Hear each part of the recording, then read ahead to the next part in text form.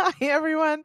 Welcome to this edition of the Agronomists. Thank you so much for joining me. I'm should probably get my composure before the camera comes up, but loving all the comments already. So good evening, everyone. I am Lyndsey Smith. I am your host. Hello to John, who of course welcomed everyone, and hats off to Scott Gillespie, who already has a question in the chat. So yes, that is how the Agronomists work. Please ask your questions. We can cover all sorts of different topics. And my guest who I'm about to bring in, if they don't want to answer it, probably someone else in the chat will. So that's how this works. We all get to learn together. And I believe the term, John, you were looking for was a Chinook. It is very warm out in Alberta, and producer Jay can attest to that, and very windy. So we're probably going to talk a little bit about that. But before we do that, of course, we have a few housekeeping items.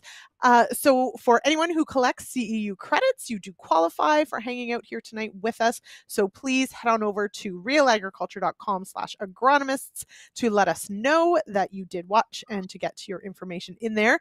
And this show is brought to you by Adama Canada. We're all in on you. And yes, also Real Ag Radio and Mind Your Farm Business. So thank you to Adama Canada, our show sponsors, Real Ag Radio and Mind Your Farm Business. All right. This is a good one. I'm excited. So tonight's discussion is all about compaction. So how to avoid it, how to gauge just how bad it is, how much it costs, and then of course, what, if anything, you can do about it. And so to discuss, I bring in two fantastic guests. Jodi Dejong-Hughes is here and Ian McDonald. Welcome, Jodi. Welcome, Ian. Thanks for having me. All right. Okay, so I'm pretty excited. I won't lie. I'm hopeful we're going to have some really interesting questions that come in. Before we get to all that and to some of the topics and things we want to cover tonight, Jodi, you you're an extension specialist with the University of Minnesota. Last week you also ran an entire conference on soil compaction. How did it go? It went really well. I had a good team that knows how to do technology, so I don't have to. That is very key.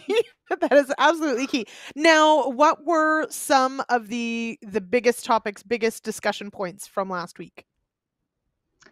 Oh, wow. It's kind of hard to pick.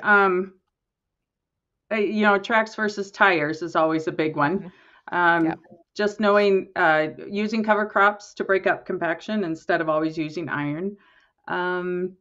Just what is compaction and how does it work and what are all the factors and why should I worry? Because, you can get anywhere from 0 to 60% yield decrease. So that's kind of a wide range. And yeah. Absolutely. I unfortunately we don't have a tracks versus tires whole segment. That probably should be one whole show. I'll be honest, because that seems to be a pretty large topic for discussion. So it will probably come up a few times. Now, Ian, you're with OMAFRA. You're a crop innovation specialist, which I think is a fantastic title. I think we're just going to rename it like robot specialist. But anyway, but Ian, you've been, and we're going to talk about this event a few times, but you are part of sort of the compaction team here in Ontario. What has that looked like this past year? Well, I guess now 2 years, two Mhm. summers, I suppose. What has this work look like for your team? So the team is composed of some government people, some academics, a bunch of industry guys like tire guys and central tire inflation system guys, and some really top-notch farmers.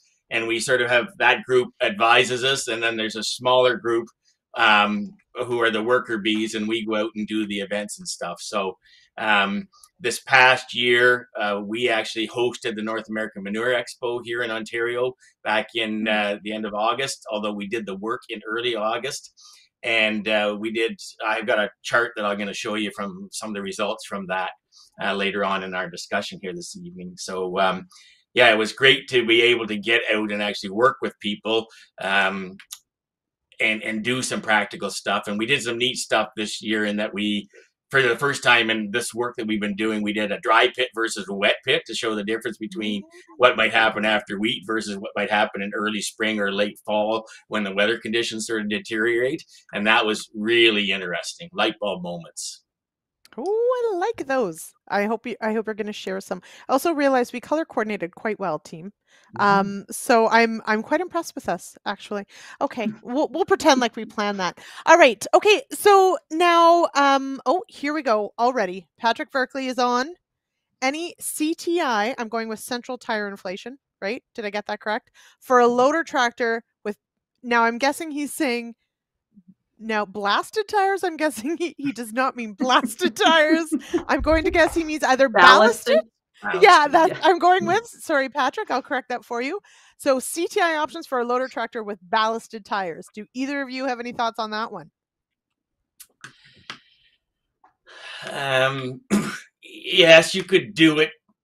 Does it make sense? I guess with CTIS systems, I find that there's two ways to do it. You can put the system on the implement, and then it's restricted only to the implement. I like to encourage people to put the system on a power unit like a tractor, because then you can hook it up to multiple units for significantly less price per unit extra. So in that way, you could do a loader tractor. Absolutely, loader tractors for the most part are not well configured to reduce compaction. So when you get, a row crop tractor out in the middle of the field when it's been wet and you're trying to pick up big square bales or round bales, you can do some damage with that front end when you put 1,000 pounds or more on the front. So Mm. ballasted, I don't know. That's a question I don't know. Can the system work with ballasted tires? I'd have to check on that, Patrick. All right, Patrick, we will get back to you. Jody, there's a question right off the hop here with Scott, who also wants to talk about all the wind erosion that's happening right now out west. My colleague, Kara Oosterhouse, is out at Bow Island, and she sent a video today, and the wind is howling, and even zero-till fields are blowing. It's pretty bad. But Scott wants to know, so Jody, you did mention last week the discussion on cover crops, the potential for breaking up compaction. How much above ground growth indicates that we have roots deep enough to break up deep compaction? That sounds like a Whoa. million dollar question, Jody. Yeah, if I knew Might be that, fun, Jody. I'd be doing really good. Yeah, So, yeah, it depends if you, okay, and you're going to learn that the university answer is it depends. that's right. If they're putting in tillage radish or some sort of radish in something with a really strong taproot, that can get up and going pretty quickly, and it's just, but it can hit a compacted layer. It takes a little while for it to get through it. Then you have like the clovers and everything, and that's more of a fibrous root system, and that mainly breaks up the surface compaction, but it won't get to your plow pans, and it really won't do much for ruts. So cover crop is not necessarily going to solve a plow pan. No, not unless you, and it also depends how long you keep it in there. If you can keep Right. it in there for a Yep. while, and it depends how deep, it depends how deep that layer is. Right. You know, I would, if you had cattle and you could do alfalfa for 3 years, but then you also track the alfalfa a lot. So you got to watch that too. But alfalfa is really good Jodi, at breaking up compaction. Jodi, What? you've already brought grazing or forages into the discussion, like 10 minutes in. Like you might get an award because usually it's me who has to remind everyone of animals and grazing and manure, but you have already brought them in. Thank you. Also, we You're really welcome. should have all extension and academics and university types should all have a shirt that says it depends. You should all just have that and just wear it and then just point to your shirt. No, but Or it's I complicated. or it's It's complicated. complicated. Exactly. How much time do you have? That's why we do these shows every week. There's always more to talk about. Okay, so John has a really good question, and I'm not going to ask it just yet because first, Ian, I want to go to your slides because I think part of what's on those slides is is going to demonstrate some of I think what we're going to tackle in John's question. So, John, just hold before we talk compaction of getting that corn off the field. So Ian, walk us through sort of, this is our intro to how compaction happens and sort of the factors that make it worse, less worse, those sorts of fun things. So we started our journey in about 2015, 2016 on compaction here in Ontario. And our growers have really taken to this. We've had some really neat field events that have been sort of eye opener, light bulb moments and stuff. And one of the things that I don't get very much anymore is sort of what causes compaction. Because prior to us doing this little adventure, we kind of looked at each other and goes, like, why does it happen to us? How come we're getting compaction? And some of the guys didn't like it when I sort of came out with this idea, but I really think it's important for us to recognize that we do compaction to ourselves. And in recognizing that it's a management decision and it should be managed like any other risk part of the production system, we make these choices. And in making those choices, we improve or make worse the potential for the compaction, the ability to get out of compaction and everything. And so a lot of the questions change when you all of a sudden it's my fault. So if you go to the second slide there, Jason. So, all of these types of things and many more are decisions that we make on an annual basis or a daily basis or whatever in terms of what we do in that field. And all of those, whether they are sort of long-term things or short-term things, contribute to our susceptibility to compaction. And so now that I have to think about it as it's my responsibility, I look at it a little bit differently, right? And so from all the work that we've been doing, Jason, if you go to the third slide, people ask, what can you do about compaction? And there's lots of things that you can do about compaction. And here's sort of 14 of them that we have. And I don't have them up here in terms of the priority, like number 1 is not better than number 11, for instance, but the more you can do of these, the better. Some of them are much more long-term, like build better soils is a long-term thing. Making less passes, number 9, is a decision of the year type of thing. But in recognizing that we can do things about it, it better equips us to address the problem. So that's what I wanted to sort of start with. All right. Okay. So that brings us to, and Jodi, I can't wait to hear your answer on this too. So John has painted a scenario, and it's one that I think probably several Ontario farmers face this fall. And that is, he's got corn in the field. It's dry, but the ground's wet. And he's fighting the weather, and it's getting late. He already gave up buggies in the field because that wasn't working, because it was a mess. So what's the best way to get the corn to the approach? Do you make a lot of tracks and use a different track every time? Or do you make one track and compact the snot out of it, which is a technical term. I'll have everyone know. Yes. Well, so Jodi, I'll start with you. Do you make lots of tracks or one bad track? One bad track, as long as you're not slipping. Yeah, it does depend. I was going to say that, and I thought it's already getting old, so I didn't know. I'll be saying it the whole time. So 80% of your compaction can happen on the first pass. So if you move your tractor over or the combine over, you're doing 80% compaction all the way across. And if you can keep that one track, I mean, that's the whole concept for controlled traffic farming is, compact the snot out of that one set and then stay off the rest. But your headlands are already compacted. So, but yeah, unless you're rutting things up and you can't get traction in there anymore, you're going to have to move over. Okay. Ian, do you agree, disagree? I don't disagree, but it really does depend. If I buy Brent's new 2596 buggy with tracks, it'll carry 94 tons of stuff. And so how do I control that, displacement of mass onto the field? People don't like my answers, and I get it. It doesn't fit into logistics, but in recognizing that, maybe it helps people think about it. If you're loading on the go and you're filling that buggy up all the time under poor soil conditions, you're going to have compaction if you've got a big buggy or if you've got a small buggy with not enough rubber under it, right?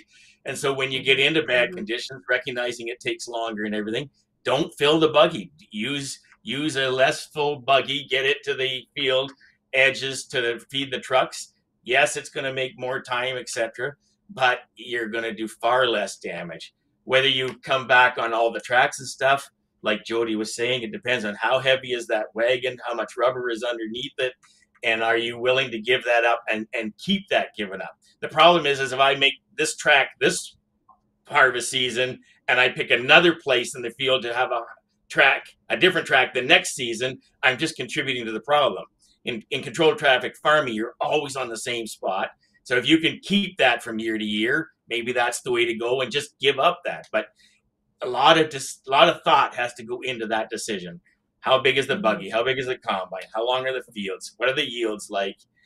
How do I feed that equipment across the landscape without doing huge amounts of damage? And I would just like to state for all our Western friends, a buggy is a grain cart. Just so you know. Yeah. I was thinking a horse and buggy, and I'm like, are there? Yeah, not the horse and buggy. It's a grain cart, okay? And they do make but grain carts now come in behemoth sizes.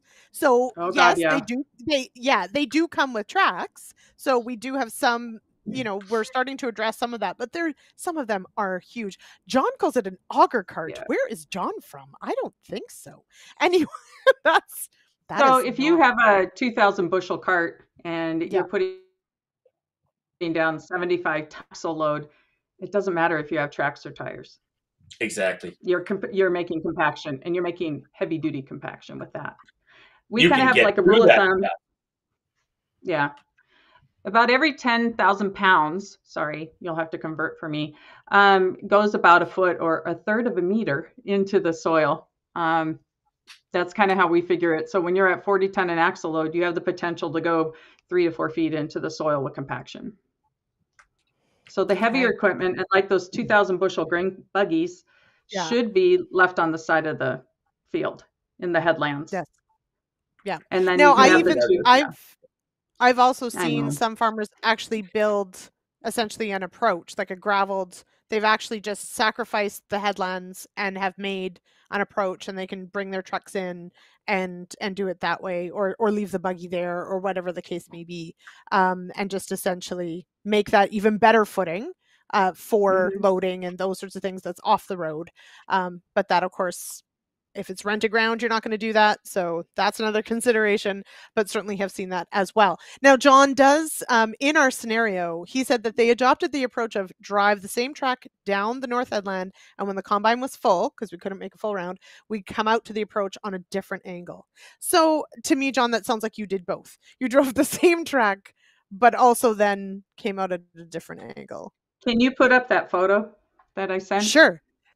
Jason, now is time for the photo. I think it's number 4. Was it the 4th one, or do you want to start with the first one? All of them will show it. Okay. I like this. Also, apparently I right, have to come play a on. clip, but it's come on. Okay. All right. What are we looking at? This looks fun.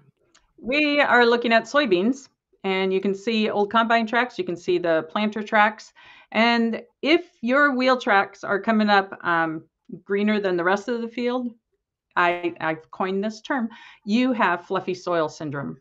You have made it too fluffy with tillage, and you needed actually some of that compaction. So compaction or increasing bulk density isn't always bad, but if it's wet out there, it's always bad. It's always. So this one is showing IDC, iron deficiency chlorosis. It's pretty bad in our area. And because you had that pressure in there, it works with the water and the nitrogen, and it gives you less IDC issues. But if you go to the next one, and I go up every spring, they're there every spring. So the first field is wheat. Again, you can see all the places where he's tracked this. And I'm not even sure what he did because he's actually got parallel ones on that. He's not at an angle. I know quite a few of our guys will combine on an angle and till on an angle, but straight, that I don't usually see. And then the field behind again is soybeans. And then the next one, everything you do out there is shows up, and it shows up for a while.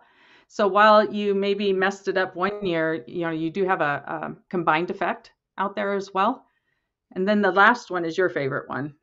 This is my favorite one, everyone, because it's just Yes. such a pretty pattern. Except, what the heck? So what all happened here?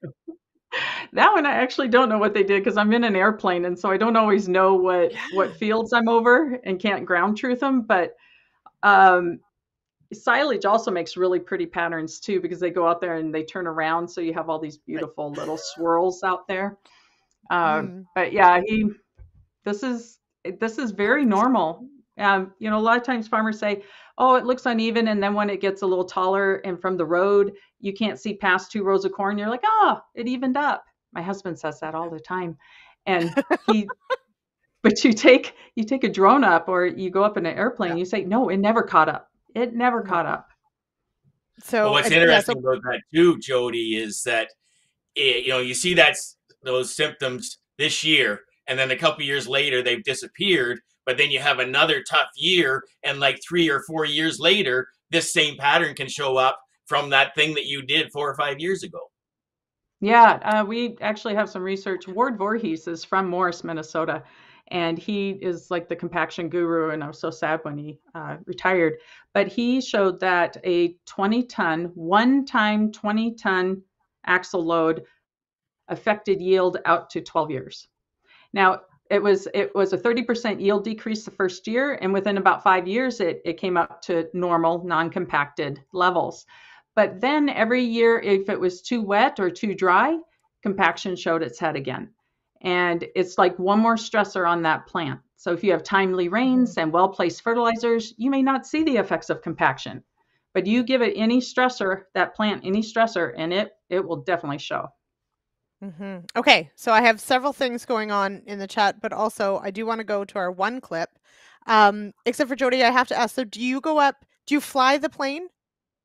Or do you have someone who takes you up every year? Hey, I know, I'm always surprised by who I find out has a pilot's license. Thank you. Yeah, you're welcome. Yeah. Yes. Okay. But I'm always surprised because, I think planes are magic, and so I don't trust them, so I would never do it. So anyway, someone takes you up and flies you around every year. To hold your phone outside the window is pretty, I can't be flying and doing that at the same time. So I'm like gripping it. Well, I was going to say, couldn't you just use your knees? That's what I do when I'm driving and have to open my coffee. Anyway, just kidding, everyone.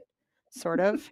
Okay, so I want to go to our first clip, Jay. I think it's our first clip because we've started to talk a little bit about what is kind of summarized in this clip, and that is the yield loss sort of right off the hop, and then how that can sort of dissipate over time. I think or maybe that's our second one that's on the canola. That's the NDSU one, I think, Jay. Let's maybe do the second one then. Sorry, I should have named them better for you. Jay's about to. One of the things that we know through research and just not in this region, but anywhere region in the world pretty much, is that if you have ruts that form, then you know you have deep soil compaction. And that is going to have some form of a yield consequence, not only for next year's crop, but also for the year after that. Most soil compaction issues, it's a multi-year recovery. So typically, no matter what the crop is, whether it's a small grain, large grain, if you have deep soil compaction from wheel traffic, you can anticipate probably anywhere from, on average, a 15 to 20% yield loss for that next 1 and 2 years that's going to follow up afterwards. So long term, how long can these impacts stick around if producers aren't actually doing anything about compaction? So once the compaction initially happens, it's going to take a couple years to recover, almost no matter what you do. Because usually when you have ruts, the compaction extends down below what your tillage implements, typical tillage implements are going to be. And even if you have something like a deep ripper that can reach down 16 to 24 inches or so, it's still highly unreliable with it actually getting the outcome that you want for bringing yields back up. It's just not a reliable tool for deep compaction like that. So the first 2 years, almost anything you do, you know that you'll have a loss. So that's something that's, unfortunate. We just don't have a useful tool at our disposal to deal with it, but it's something to keep in mind for when you're going out on wet soils. The best way to prevent losses is to prevent the compaction occurring in the first place, other than relying on something to try to remediate that compaction. After that first 2 years, compaction consequences on yields usually lighten up. It will go down to maybe 5%. It may disappear altogether. However, one thing that we do notice in repeated trials and research is that even when the yields recover, on the years that you may hit excessive rains again or drought conditions, those compacted fields, it'll reemerge. You'll see another 5-7% drop in yields because of this longer term compaction issue that can actually extend well up to a decade.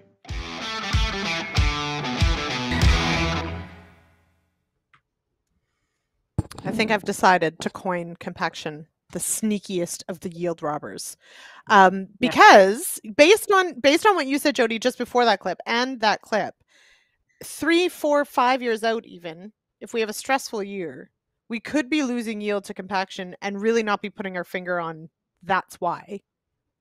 Unless, yeah, and that's what he was right? He was referring to that research that I was too, that within 5 years it was back up to normal.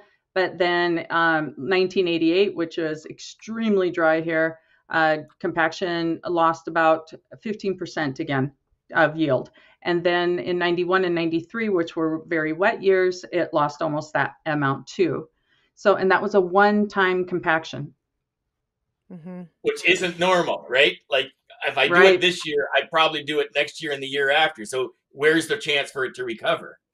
So, and that brings us to, John, thank you, John, for being our absolute example for the whole evening, apparently. So John's crop that, of course, that he said, okay, so we effed it up this fall. Excellent way to write that, John. How do I figure out the best way to mitigate the compaction or fix ruts, right? So let's talk a little bit about, let's shift gears somewhat and talk a little bit about, yes, okay, we want to prevent doing it if we can. Or if we have to, how do we make it the least amount? But then once it happens, then what do we do? So in that scenario, how could John have mitigated the amount of compaction? Well, again, it depends. Where is he? Like here in Ontario, it depends on whether you're in snowbelt country or not, whether or not you can wait till freeze up to get in there and go. And, I go up skiing every weekend and there's a big buggy sitting out in the field with a big tractor on it with about 300 acres of corn around it because it's in snow country and they couldn't get to it. We have other guys that went through Christmas and early January and waited for it to freeze up and took it off without much in the way of problems. But there are other guys that I work with on tough soils who have spent, a lifetime building really strong soil health and creating equipment that is, a reasonable size with lots of rubber on it. And I was out in their fields late this fall in the wet, and you could see the mark of the tire, but there was no depressions or ruts or anything. So yeah, it's tough. It's really tough. So, Jodi, it does bring me to, there was also an earlier question about roots, living roots versus versus dead decaying roots. Does root structure have an impact on the amount we compact a soil? So thinking about that cover crop scenario? Yeah, so the main thing that I want to do to help keep a soil from being so affected by compaction is build soil structure. So the health of the soil, because those aggregates act like mini columns in the soil and they help hold up the weight of equipment. The more tillage that you do, the more you break those apart, the deeper you're going to sink. So a lot of times when people sink to their ruts, it's usually to their tillage depth, if not a little further. And then somebody asked what's in my mug, and I'm just going to pretend there's alcohol in there. So if I don't give a good answer, I have an excuse. But because I'm like losing my train of thought. Yes, and we're sponsored by AHA. Aha. Anyway, Okay. Yeah. So fizzy water. So yes. Okay. So for live roots, roots build structure.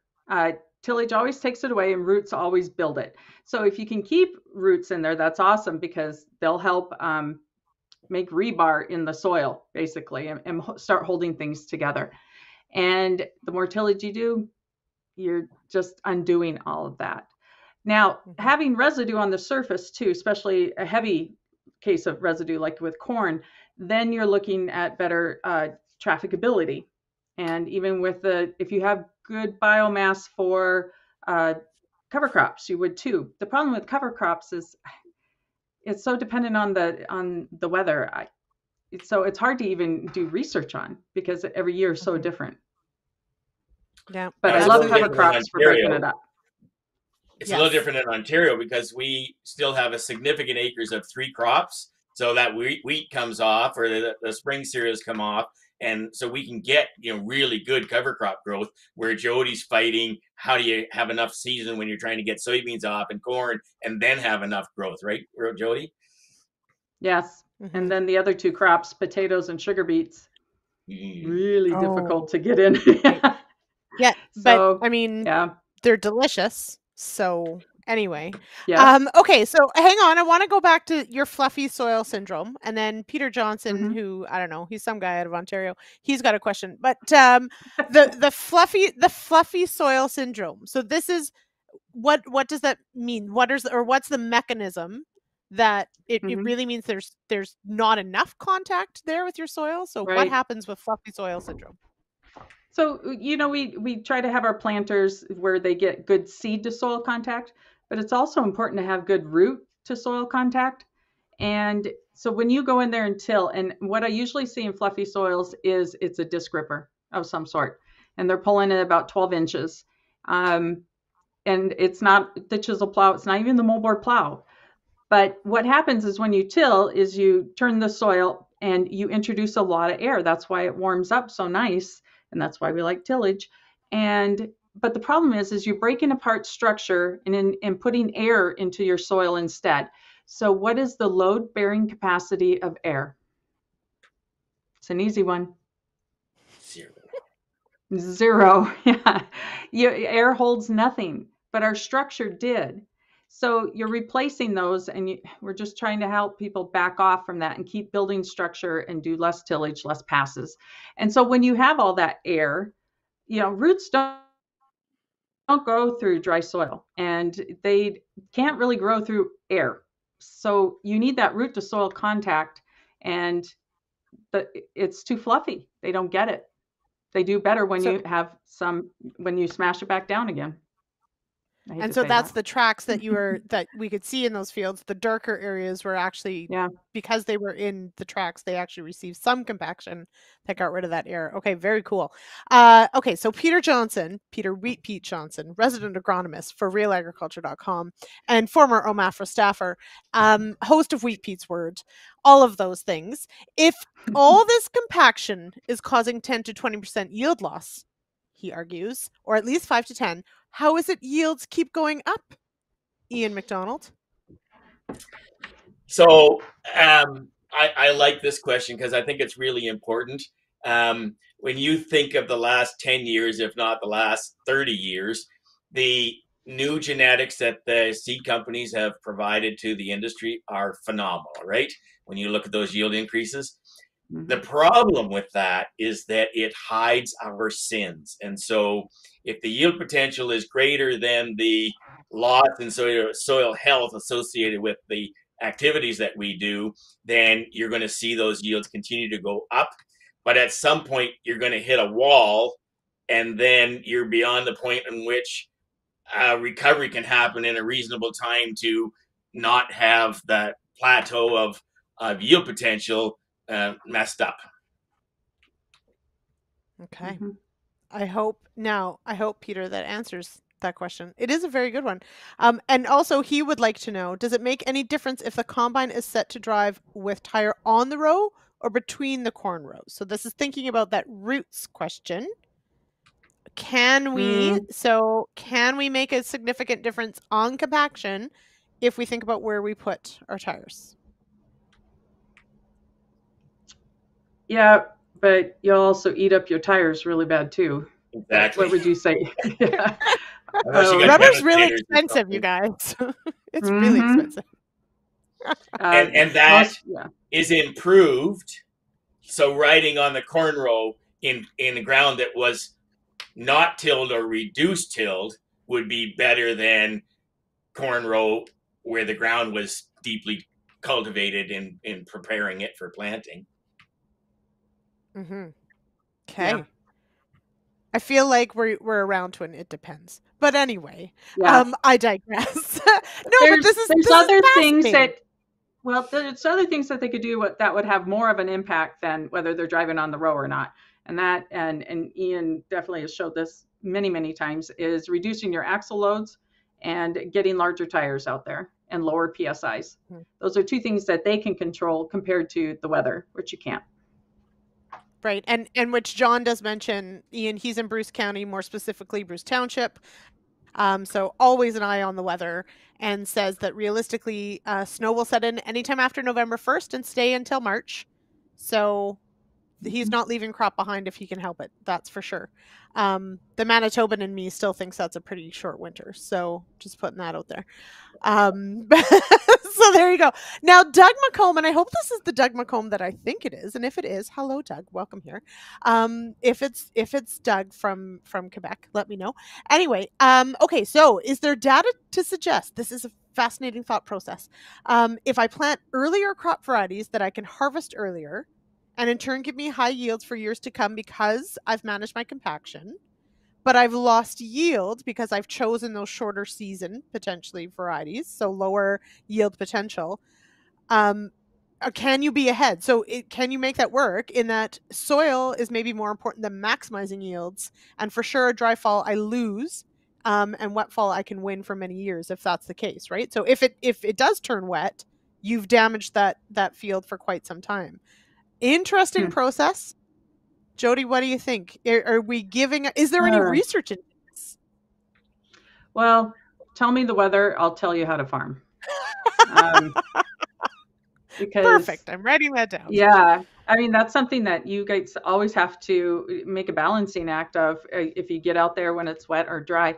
Now, the other thing that somebody asked about erosion. Well, there's something you can do that will help with erosion and compaction, and that's building soil health. I mean, I hate to just bang that one with a stick, but soil health can help you in so many different ways. So if you do take out that crop earlier and you put down a cover crop, you're being protected over the winter, so you shouldn't be getting all this snert and everything. And then it also helps build aggregation action issues. So short season crops to me are nice if you got that chance. I mean, you don't have to make it like peas. We also have sweet peas and sweet corn here too, which are really short season, and then they till and they leave it. So, but think about your soil is only covered from full canopy for about 2 months of the year. That's it. And the rest of the year we leave that soil black or brown in your case. Ours is black. But ours is brown. Yeah. Okay. So then it would have to be part of a larger system where you would be putting something in, either a fall forage or a cover at least, or something else, so that you're at least keeping living roots and keeping canopy cover as well. And you wanted me to talk about cows. There's a perfect thing, and even sheep. Somebody wants sheep. Thank you. I bet even That's good. goats. Peter got a good fence. Yeah, so Jodi, I have a lot of sheep, and Peter doesn't want me to talk about sheep. But if I had my druthers, everyone would have sheep. So there you go, and we can get more. And yes, Canadian Cowman is out in the Fraser Valley, and I thought Ontario plowed a lot, but oh goodness, out in the Fraser Valley they have a lot of moisture this year, notwithstanding. But remind me, I think they get at least 5 to 6 cuts of alfalfa. They use a lot of tillage. Oh goodness. Anyway, so there we go. I don't know what you do in that scenario. I don't know how you fix that. Well, it's even worse than the tillage in the forage stands, especially in some place like the Fraser Valley, with how much moisture there is. That in all the work that we've done with field demonstrations of different types of equipment, some of our forage equipment has been absolute worst because those harvesters are heavy. The wagons that get filled as carrying a great deal of moisture back to the silos and stuff, and all of that creates problems with compaction. So, average person doesn't really think about compaction in forage stands, but it can be huge. I've just realized how teeny tiny the tires are on silage wagons. They're that I never really even thought about that, but they're teeny. Oh my goodness. Okay, you're right. Okay, and so Peter does want to note Doug, Ian's good friend Rob T. I don't know who that is, Ian. You're supposed to know. Farms near Staffa. I know where that is. Mark Brock and Sandy Brock are there. I believe strongly in Doug's philosophy. His yields this year were very good compared to average in the area. So there you go. There's always someone who's doing something just like that. Okay, I like that. This is really interesting. Okay, Ian, I want to get into, we've got about 15 minutes left. Jay, remind me how long that clip is. We might just go, I know, hold on to your hats, everybody. We might skip one of the clips, which I usually do. And if everybody had sheep, I would make no money. Peter, bite your tongue. That is just, anyway. The things I put up with. Okay, so Ian, I do want to I want to talk about the compaction events. I want to talk about some of the stuff that you did. So we do have some footage. If anyone wants to head over to realagriculture.com or to our YouTube channel, you can go and see all the videos we've done on compaction and some of these compaction events, and they're so cool, really neat. But Ian, you do have a few more slides here and some discussion of some of the aha moments. So let's maybe go through some of those, and we'll just skip the clip for now. I did want to mention though quickly, tonight's show is brought to you by Adama Canada and Real Ag Radio, because I always forget to mention that. So there I am mentioning it again. Okay, Ian, let's talk us through some of what you learned this past year. Okay, so this is our site for the North American Manure Expo, and this is a dual tandem Noon tanker. It's got 30.5 LR32, so a radial tire. And based on the weight and the tire on the road, the pressure for that would be required by the tire manufacturer to be 28 PSI. That same weight in the field at field speed could be 16 PSI. And so you go, well, is that a big deal? And so let's show you. Go to the next slide, Jason. So what we did this year that we hadn't done before is we did a wet pit and a dry pit. So if you look on the left-hand side, it's the data from the dry. On the left-hand side, on the top top left corner, the first two lines you see are the tractor tires, and then you see the first wagon, and then the second wagon, first axle. And sorry, we didn't get the chart right. But so at that 28 psi, you see how in the drier soil, the green line is lower than it is in the wet line. So shallow soil compaction. And again, this is pressure detected. This is not necessarily compaction. It's a proxy for compaction, right? So Okay. under those wetter soils, notice how there's significantly more pressure exerted at the 6-inch depth, which is what's represented by the green lines. The blue lines are the 12-inch sensors. And this is an interesting contrast. And Jodi, I'm going to send this to you so you can look at it and help me. But notice that the blue lines in the drier soil are higher than the blue lines in the wetter soil. And we're supposing that this is because the wet soil absorbs that stress and sort of dissipates it there, and it doesn't get down to the deeper part, which is sort of quite an interesting contrast relative to everything that we're thinking about. But then look at the bottom two charts, and that's the exact same outfit put across the same wet and dry pit at 16 psi, and look at the reduction in the stress detected at those depths when you have lower psi, regardless of whether it's wet or dry. But the best scenario is at low psi in drier soils. And so those are sort of the findings that we were coming up with, and we're hoping to get that published on our Field Crop News site in the next few weeks once Peter reviews it to see whether it's satisfactory or not. Right, of course. He's a bit busy this week, though, I hear. Okay, so this is where that the ease of which you can change tire pressure really comes into play. Correct. Yeah, because obviously, what is it? If it's fun, it gets done. If it's easy, just find something that rhymes with that. Anyway, if it's relatively fast, right?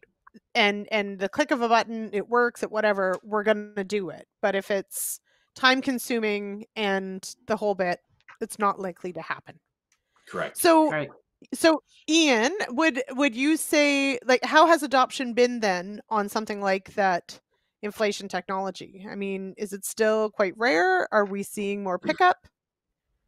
So in Europe and Australia and places like that, it's amazing how it's being adopted. In Ontario, it's coming along because of the events that we've done. When we talk to our American counterparts like Jodi and Scott Shear at Ohio State and others, they're quite, they say the adoption is not very high. And we're trying to get more people in the US looking that way too, because we need the critical mass of farmers in North America to sort of get engaged, to sort of get the momentum going to have more of those systems deployed. Yeah, and we've done some research with the precision inflation one, and the farmer, well, we put them on 3 different farm machines, and one of them said, he wasn't sure if he saw it quite in yield, but he knew he could get out to the field a lot and do another pass before he got stuck. So that was a benefit. That's something. I mean, we have to use different measuring sticks, I suppose. So, okay, so it brings up, we obviously need a plan to try and mitigate and or reduce the amount of compaction we're doing. I mean, none would be great, but that's not necessarily plausible. But as you said, we know that most of the compaction happens that first pass, and we know that one compaction event can have long-term issues. So if we're in a scenario where we did make a mess last fall, which I think quite a few people are in, what would you tell someone, or what are the things to do this coming year? Sort of, where do you begin on that whole process of trying to fix what you got and reduce it going forward? Well, you don't need to rip the whole field if you just got ruts in certain areas. Because remember, your number one defense is the soil aggregates. And the more tillage you do, and the deeper you try to go to get out deeper compaction, you're just going to make more of a mess and set you up for worse compaction later. So, Ian, do you want to add to that. I fully agree with that. I think you got to fix the ruts. So go out there and do as little as you can with the disc or shallow seed tine or something to get rid of those ruts, because how else do you plant the next crop type of thing? And then do the deep ripping. And again, we're sort of blessed in Ontario with the wheat crop because we can then go out and do that when the ground is in better shape. It scares the life out of me to deep rip in early spring or late fall. And it's the deep ripping to the tillage that problems that Jodi talked about. The other problem is that when I deep rip, if I come back with another heavy implement on top of that, I risk driving that compaction even deeper, right? So if I had to go 16 inches this year, do I have to go 20 inches next year? Like, where does it end? Right. And also, yeah. Oh, go ahead. No, go ahead. Sorry. If you do that subsoiling when it's wet, you're going to create, especially in a clay soil, you're going to create horrible, horrible problems. We have really nice soil pit pictures where it's just smeared like butter and it just fills up with water and the plant drowns out. So you can always do more tillage. You can't take away tillage. So I would go in there with the 30-inch shanks and just rip it once. The other thing is you don't need to have it at the factory setting of 20 inches. You can you find out where that compacted layer is. There's different kinds of compaction. So there's the wheel traffic compaction that is going to look like a U in the soil. And then there's the plow pan compaction. So if you're going in to rip up plow pans, you want to set the machine only an inch or two below it, no deeper, because if you are ruining structure down to 20 inches, like Ian said, now you're going to drive on it again, and you can now sink to 20 inches and create a very deep compaction problem. But if you look at some of Jodi's pictures from earlier on and going to what Aaron was talking about in that first clip, you don't have to have ruts visible to have soil compaction happening deeper down, because soil compaction deeper down is a function of total axle weight, not so much the footprint and the tire pressure.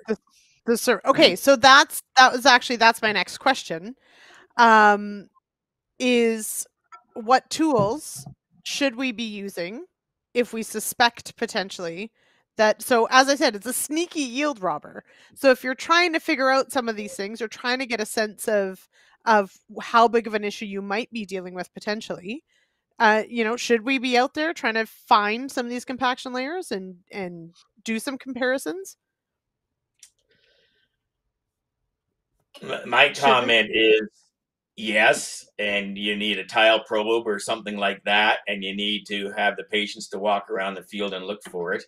Everybody wants to go to the easy solution, which would be the yield map, but think about how compaction happens. It happens in relatively narrow rows, and we harvest in big, wide swaths, so the actual impact of the compaction gets diluted by the harvest. It's really tough to determine the absolute value of compaction loss associated with the way we harvest. It's tough. It's really tough. Some of it is just got to have the faith and the understanding of the science and the way soils and crops interact. It also sounds like a lot of time. I'm just saying. I mean, I would be curious, but there's a reason that researchers go out and do these things, because we all have a lot of other things going on, like growing the crop and spraying the crop and all those decisions that have to be made.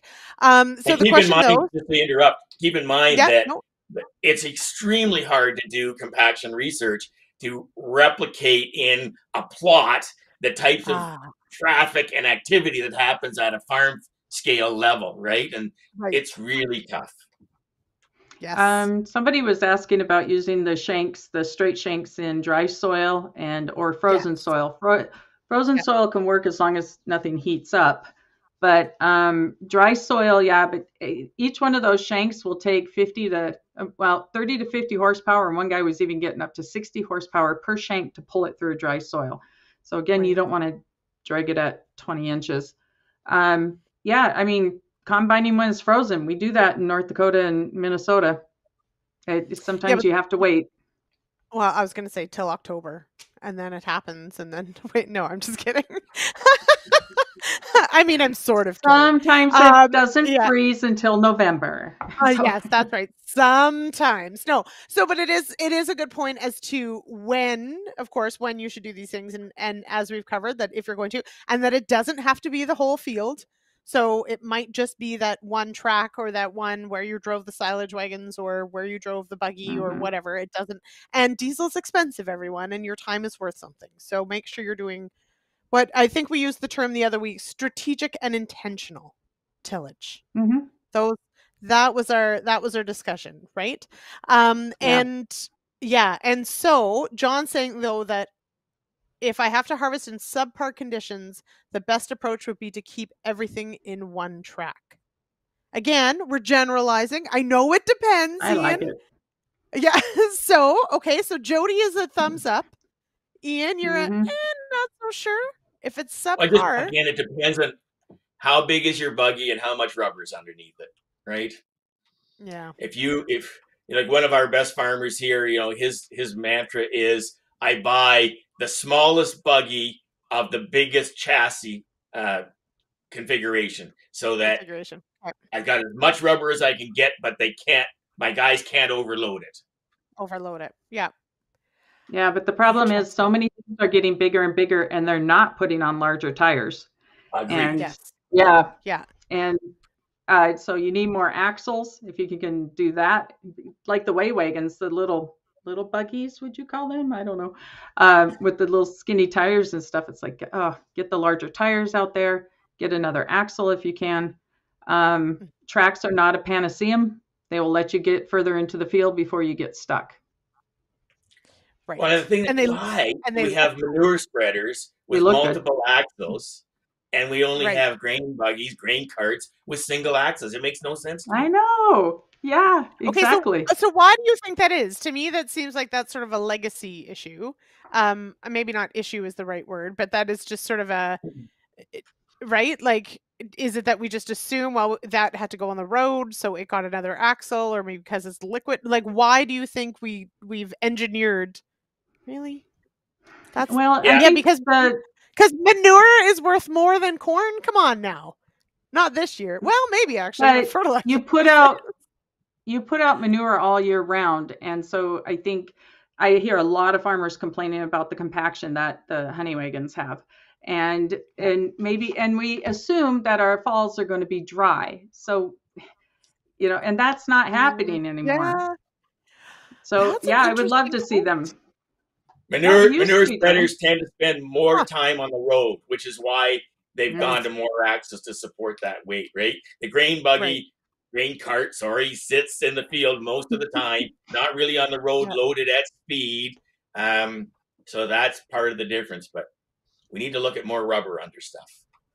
Yeah, absolutely. And precision inflation. Get that out in the field. Well, except in a grain cart, you really don't need it, because if you're not running it on the road full, then you can leave it at the low tire pressure. Just leave it at the lower. Yeah. And so Peter's saying, so more buggies is better than one bigger buggy. Okay. Yeah. But then you need except manpower and time. I was going to say, but then you need people, and then but we're trying to save the soil, darn it. So we're just going to do what it takes. Yes, go ahead. One more quick thing. Yes? The biggest myth out there is that freeze thaw takes care of compaction, and it does not. Yes. Oh, Jodi, it's like you're reading my mind. So I am. And this one gets challenged a lot. I find more so in Ontario, and I do recognize that certainly there are areas of Ontario that will get several freeze thaw cycles in at least the topsoil, right? But so it helps here. Right? Here. But that's just it, is we're talking about potentially 20, 30 inches, centimeters, whatever that is. It's not going to have an impact down there, because all that depth isn't going to go through a freeze thaw cycle more than once. And you need multiple freeze thaw cycles to break that up. So and even shallow. Yeah. If you have snow before it really freezes, you've got that insulation. You're not going to get that freeze thaw even in the shallow depth. Yep. Right. And if it's dry, you won't either. It's the wet, crystals freezing that will help pop it. Yeah. Yes. So don't So rely much on it. sun. And the reason why it probably did happen a while ago is because we had lighter equipment and, you know, we had more crops in our rotation. We had manures and compaction stayed a little lighter, you know, shallower in the soil. Yeah, that was actually one of my questions that I had because it always gets challenged. We've had a few people on to talk compaction and talk about ruts and talk about all these things, and it really is a tough one to say no. You know, winter takes care of some of these issues, but I think maybe winter just makes us forget sometimes. Wetting and And drying.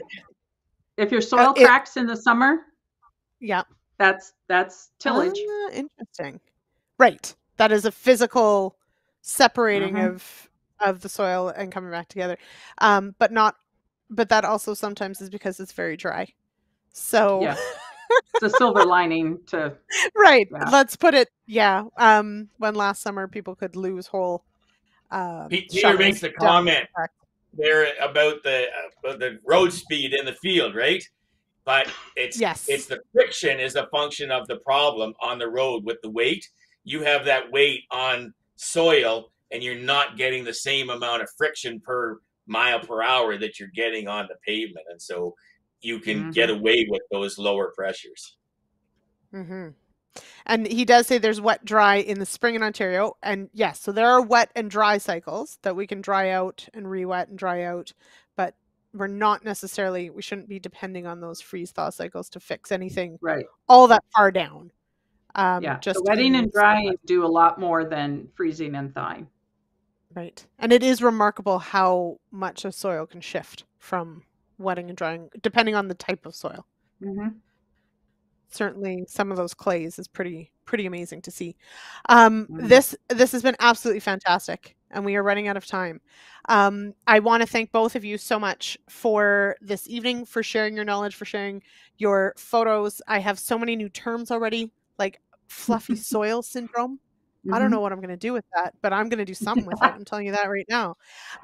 So this is, yes, Peter, my hair is curly like sheep wool because everything in my life revolves around sheep.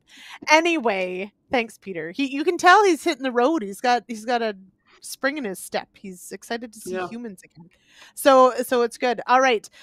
So thank you, Ian. Thank you, Jodi. This has been absolutely fantastic. Thank you, everyone who is here and in the comments. If you have any follow-up questions, anything for our experts, or if you've got an idea for a topic or an expert you'd like to see on the show, just zip me an email, lsmith@realagriculture.com. And remember, head over to realagriculture.com/agronomist for your CU credits. Next week, everyone, super important, February 14th. It's Monday. It's Valentine's Day. So don't forget that. I'm frozen. That's awesome. But we're also going to have Dale Cowan and John Hurd are going to join me for a talk about the most romantic of the elements, that is nitrogen. And we are going to talk about the most economical rate of nitrogen for this coming year. And it is going to be a lively one, let me tell you. So again, thanks to our show sponsor, to Adama Canada, to Real Ag Radio, and to Mind Your Farm Business for making this all happen. And we'll see you next week. Cheers, everybody.